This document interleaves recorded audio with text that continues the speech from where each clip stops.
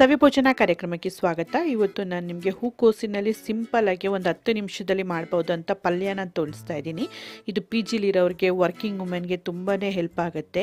Chapati ದೋಸೆಗೆಲ್ಲ super ಆಗಿರುತ್ತೆ. ಇದಕ್ಕೆ ನೋಡಿ ಒಂದು ಉಂಡೆ ಕಾಲಿಫ್ಲವರ್ನ ಈ ರೀತಿ ಸ್ಮಾಲ್ ಪೀಸಸ್ ಆಗಿ ಕಟ್ ಮಾಡಿಕೊಂಡಿದ್ದೀನಿ. ನಂತರ 2 ಟೇಬಲ್ ಚಮಚದಷ್ಟು ಎಣ್ಣೆ ತಗೊಂಡಿದ್ದೀನಿ.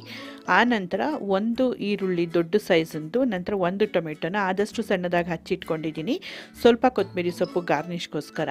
ಇಲ್ಲಿ ನಾನು ಮಸಾಲೆಯಲ್ಲಿ 1 ಟೇಬಲ್ ಚಮಚದಷ್ಟು ರೆಡ್ ಚಿಲ್ಲಿ ಪೌಡರ್, ಅಚ್ಚಕಾರದ ಪುಡಿ, ನಂತರ 1 ಟೀ ಚಮಚದಷ್ಟು ಧನಿಯಾ ಪುಡಿ, ನಂತರ ಅರ್ಧ ಟೀ ಚಮಚದಷ್ಟು ಗರಂ ಮಸಾಲ, ಆ ನಂತರ ನೋಡಿ ಅರ್ಧ ಟೀ ಚಮಚದಷ್ಟು ಅರಿಶಿಣದ ಪುಡಿ, ಒಂದು 1/4 ಟೀ ಚಮಚದಷ್ಟು ಹುರಿದು ಪುಡಿ ಮಾಡಿರೋಂಥ ಜೀರಿಗೆ ಪೌಡರ್ ತೊಗೊಂಡಿದ್ದೀನಿ.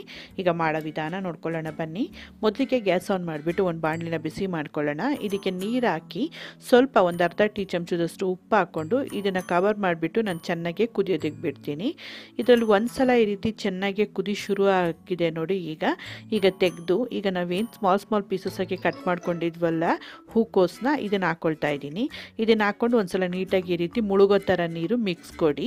ಆ ನಂತರ ಈಗ ಇದನ್ನು ಕವರ್ ಮಾಡಿಬಿಟ್ಟು ಇಲ್ಲ ಅಂತ ಹೇಳಿದ್ರು ಒಂದು 5 ನಿಮಿಷಗಳ ಕಾಲ ಒಂದು ಮೀಡಿಯಮ್ ಫ್ಲೇಮಲ್ಲಿ ಚೆನ್ನಾಗಿ ಇದನ್ನು ಬೇಯಿಸ್ಕೊಳ್ತೀನಿ. ಅಂದರೆ ತುಂಬ ಓವರ್ ಕುಕ್ ಆಗಬಾರ್ದು, ನೀವು ನೋಡ್ಕೊಳ್ಳಿ. ಮೀಡಿಯಮ್ ಫ್ಲೇಮಲ್ಲೇ ಇಟ್ಕೊಂಡು ಒಂದು 4 ರಿಂದ 5 ನಿಮಿಷಗಳ ಕಾಲದಲ್ಲಿ ಚೆನ್ನಾಗಿ ಬೇಯಿಸ್ಕೊಬೇಕು.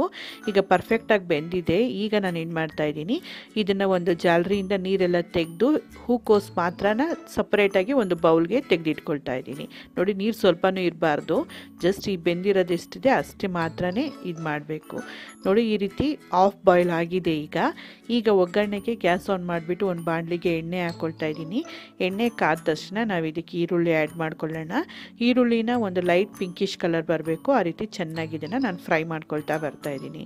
ನೋಡಿ, ಈ ರೀತಿ ಒಂದು ಸಲ ಫ್ರೈ ಆದ ನಂತರ ಈಗ ಇದಕ್ಕೆ ನಾನು ಎಲ್ಲ ಸ್ಪೈಸಸ್ಗಳನ್ನೂ ಆ್ಯಡ್ ಮಾಡ್ಕೊಳ್ತಾ ಇದ್ದೀನಿ. ಇದನ್ನು ಹಾಕ್ಕೊಂಡು ಜಸ್ಟ್ ಒಂದು 2 ಸೆಕೆಂಡ್ಗೆ ಈ ರೀತಿ ಜಸ್ಟ್ ಮಿಕ್ಸ್ ಮಾಡಿ ಅಷ್ಟೇ.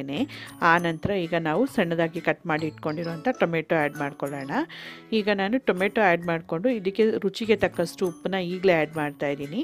ಹಾಕ್ಕೊಂಡು ಚೆನ್ನಾಗಿ ಟೊಮೆಟೊನ ಫ್ರೈ ಮಾಡಬೇಕು, ಚೆನ್ನಾಗಿ ಸ್ಮ್ಯಾಶ್ ಆಗಬೇಕು ಆ ರೀತಿ. ಈಗ ನಾನು ಏನು ಮಾಡ್ತಾ ಇದ್ದೀನಿ, ಇದರಲ್ಲಿ ಮಸಾಲೆ ಮತ್ತು ಟೊಮೆಟೊ ಎಲ್ಲ ಚೆನ್ನಾಗಿ ಕುಕ್ ಆಗಿ ಆಯಿಲ್ ರಿಲೀಸ್ ಆಗಬೇಕು. ಅದಕ್ಕೆ ಕವರ್ ಮಾಡಿಬಿಟ್ಟು ಇದನ್ನು ನಾವು ಸ್ವಲ್ಪ ಹೊತ್ತು ಕುಕ್ ಮಾಡೋಣ. ಒಂದು ಸ್ವಲ್ಪ ಹೊತ್ತಲ್ಲೇ ಇದು ಆಯಿಲ್ ರಿಲೀಸ್ ಆಗೋಕ್ಕೆ ಶುರು ಆಗುತ್ತೆ. ನಂತರ ನೋಡ್ತಾ ಇರ್ಬೋದು, ಸಂಪೂರ್ಣವಾಗಿ ಇದರಲ್ಲಿ ಆಯಿಲ್ ಕಂಪ್ಲೀಟಾಗಿ ರಿಲೀಸ್ ಆಗಿದೆ. ಈಗ ಇದಕ್ಕೆ ನಾನು ಸ್ವಲ್ಪ ನೀರು ಆ್ಯಡ್ ಮಾಡ್ತಾ ಇದ್ದೀನಿ. ಒಂದು 4 ಟೇಬಲ್ ಚಮಚದಷ್ಟು ಆ್ಯಡ್ ಮಾಡಿಕೊಂಡು ಚೆನ್ನಾಗಿ ಇದನ್ನು ಮಿಕ್ಸ್ ಮಾಡ್ಕೊಳ್ಳೋಣ. ನಂತರ ಈ ರೀತಿ ಮಿಕ್ಸ್ ಆದಮೇಲೆ ಏನು ಮಾಡಬೇಕು ಅಂದರೆ, ಈಗ ನಾವೇನು ಬೇಯಿಸ್ಕೊಂಡಿದ್ವಿ ನೋಡಿ 50%, ನಾವು ಹೂಕೋಸನ್ನ ಆ್ಯಡ್ ಮಾಡ್ಕೊಳ್ಳೋಣ. ಈ ಹೂಕೋಸನ್ನ ಆ್ಯಡ್ ಮಾಡಿಕೊಂಡು ಚೆನ್ನಾಗಿ ಇದನ್ನು ಮಿಕ್ಸ್ ಮಾಡಬೇಕು. ಮಸಾಲೆ ಮತ್ತು ಹೂಕೋಸೆಲ್ಲ ನೀಟಾಗಿ ಒಂದಕ್ಕೊಂದು ಅಂಟ್ಕೊಬೇಕು. ಆ ರೀತಿ ಇದನ್ನು ನಾವು ಮಿಕ್ಸ್ ಮಾಡ್ಕೊಳ್ತಾ ಬರೋಣ. ನೋಡಿ, ಈ ರೀತಿ ಮಿಕ್ಸ್ ಆಗಿದೆ. ಈಗ ನಾನು ಕವರ್ ಮಾಡಿಬಿಟ್ಟು ಇದನ್ನು ಒಂದು ಮೀಡಿಯಮ್ ಫ್ಲೇಮಲ್ಲಿಟ್ಟು ಇನ್ನೂ ಒಂದು 5 ನಿಮಿಷ ಇದನ್ನು ಚೆನ್ನಾಗಿ ಕುಕ್ ಮಾಡ್ಕೊಳ್ತೀನಿ. ನೋಡಿ, ಇವಾಗ 5 ನಿಮಿಷ ಆಗಿದೆ. ಕಂಪ್ಲೀಟಾಗಿ ಇದರಲ್ಲಿರೋ ನೀರೆಲ್ಲ ಡ್ರೈ ಆಗಿದೆ. ಈಗ ಹೈ ಫ್ಲೇಮಲ್ಲಿಟ್ಟು ನೀರೇನಾದ್ರು ಸ್ವಲ್ಪ ಇತ್ತು ಅಂದರೆ ಅದನ್ನು ಸ್ವಲ್ಪ ಡ್ರೈ ಮಾಡ್ಕೊಳ್ಳಿ. ನಿಮ್ಗೇನಾದ್ರು ಗ್ರೇವಿ ಥರ ಬೇಕು ಅಂತ ಹೇಳಿದ್ರೆ ಇನ್ನೂ ಸ್ವಲ್ಪ ಟೊಮೆಟೊ ಈರುಳ್ಳಿನ ಜಾಸ್ತಿ ಆ್ಯಡ್ ಮಾಡ್ಬೋದು. ಇದನ್ನು ನೀವು ಸೈಡ್ ಡಿಶ್ ಆಗಾರು ತೊಗೊಬೋದು, ಚಪಾತಿ ಜೊತೆನಾರು ತಿನ್ಬೋದು. ತುಂಬಾ ರುಚಿಯಾಗಿರುತ್ತೆ. ಖಂಡಿತವಾಗ್ಲೂ ಈ ರೆಸಿಪಿನ ಟ್ರೈ ಮಾಡಿ ಹೇಗೆ ಬಂದಿದೆ ಅಂತ ನಿಮ್ಮ ಅನಿಸಿಕೆ ಅಭಿಪ್ರಾಯಗಳನ್ನ ಕಮೆಂಟ್ ಮಾಡೋದು ಮರಿಬೇಡಿ. ಈ ವಿಡಿಯೋ ನಿಮ್ಗೆ ಇಷ್ಟ ಆದರೆ ಲೈಕ್ ಮಾಡಿ, ಶೇರ್ ಮಾಡಿ. ಮತ್ತಷ್ಟು ಟೇಸ್ಟಿ ಮತ್ತು ರೆಸಿಪಿಗಾಗಿ ಸವಿ ಭೋಜನ ಕಾರ್ಯಕ್ರಮಕ್ಕೆ ಸಬ್ಸ್ಕ್ರೈಬ್ ಆಗೋದು ಮರಿಬೇಡಿ. Thanks a lot for watching.